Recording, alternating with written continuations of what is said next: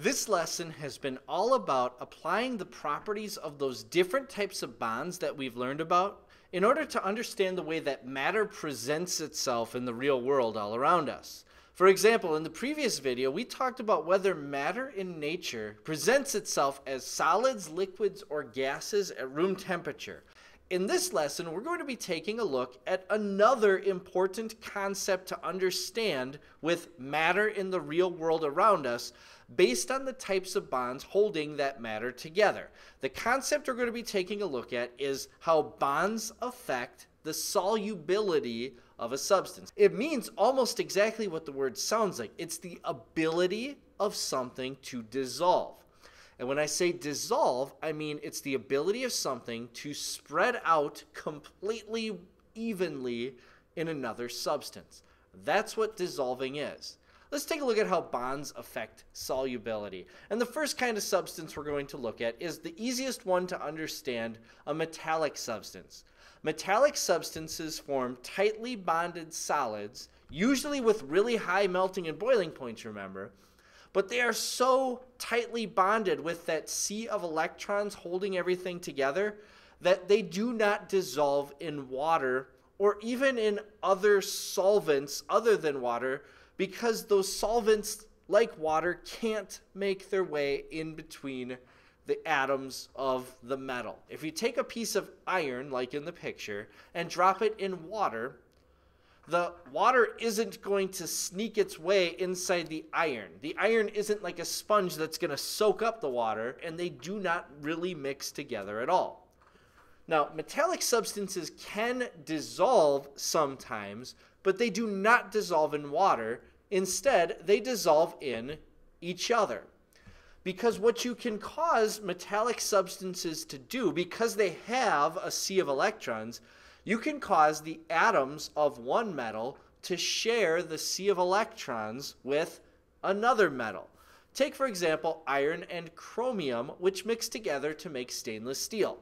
Now, in order to mix these two, I can't just put the solids together.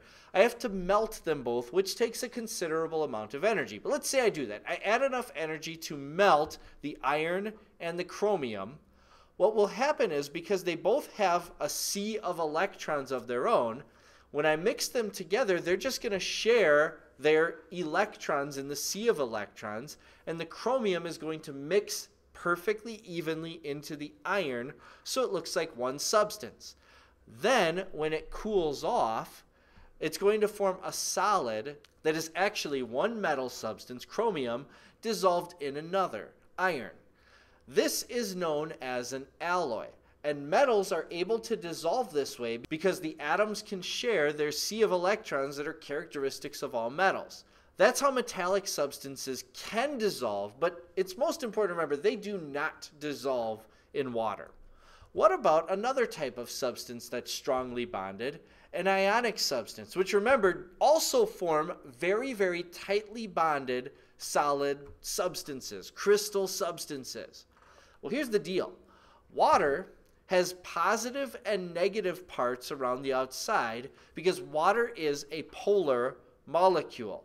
And those positive and negative parts around the outside of a water molecule attract anything that's positive or negative. And because ionic substances are made up of positive and negative ions, they will attract the positive and negative parts of the water molecules. So each negative chlorine ion pulls on the positive parts of the water molecules, and each positive sodium ion pulls on the negative parts of the water molecules. And what ends up happening is the water molecules will surround the ions and separate them from each other and cause them to mix evenly in between the water molecules. Ionic substances tend to dissolve in water. Now, here's what can happen sometimes. We looked at this substance before, chromium oxide. And when chromium and oxygen form ions, they form really strong ions. Remember, chromium had a 6+ charge and oxygen had a 2- charge. Those big numbered ions are going to pull together very, very tightly. And sometimes when that happens, they pull together so tightly that just like metals, water molecules really can't get in. Even though they're attracted to the ions, they just don't have the strength of attraction that the ionic substance does. So there are ionic substances that don't dissolve in water. But many ionic substances do dissolve in water, at least to an extent. And when ionic substances dissolve in water, they always cause the water to become a conductor of electricity. All right, what about another type of substance? Let's take a look at polar covalent substances. Remember, polar covalent substances are substances that share pairs of electrons unevenly, so they have positive and negative sticky spots around the outside. Those positive and negative sticky spots are excellent places for water molecules with their positive and negative sticky spots for those water molecules to stick. And polar covalent substances, because they have those positive and negative dipoles, will be attracted to water's positive and negative dipoles. Water molecules will surround them, they'll stick to the outside, they'll separate them. In general, polar covalent substances will dissolve in water. And it's all because they're able to attract the positive and negative dipoles of the water molecules. As you can see in this graphic here, every once in a while there's an area where a positive dipole and a negative dipole are connected by a weak bond. Now, water is what we would call a polar solvent because it has positive and negative sticky spots around the outside of the water molecule. There are some solvents that are nonpolar, like this solvent known as hexane. Hexane is made up of molecules that have an even positive charge all the way around the outside. It is a nonpolar molecule. What would happen if we mix together a polar substance in a nonpolar solvent like hexane?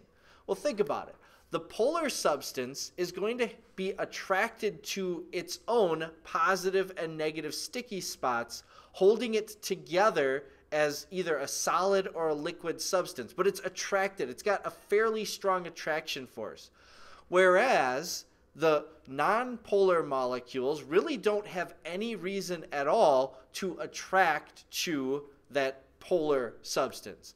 So because the strength of attraction between the polar molecules, in this case of formaldehyde in the middle, because that strength of attraction is much greater than any attraction between the nonpolar substance at all, these substances will not evenly mix. The polar substance is going to clump together and the nonpolar substance is going to remain separate from it.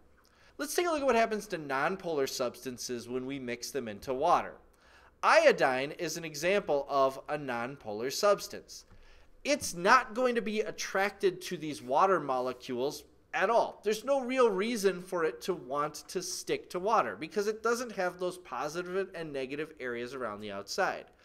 Water, on the other hand, is extremely attracted to itself because it has its own positive and negative dipoles that want to stick together. So what's going to happen if we mix iodine in with water? Well, the iodine is just basically going to get squeezed out. It's not going to have any reason to stay spread out in the water whatsoever because the water is attracted to itself and the iodine is not really attracted to the water at all.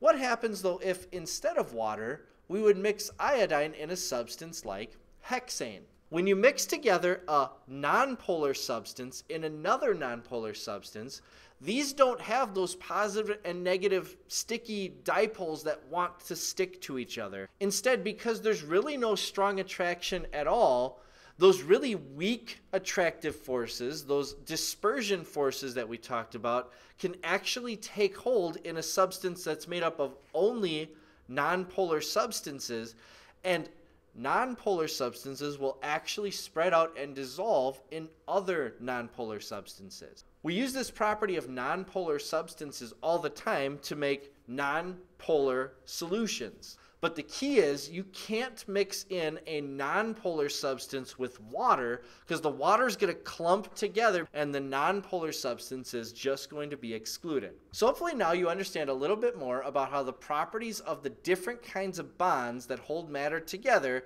will allow some matter to dissolve in water and will not allow other matter to dissolve in water.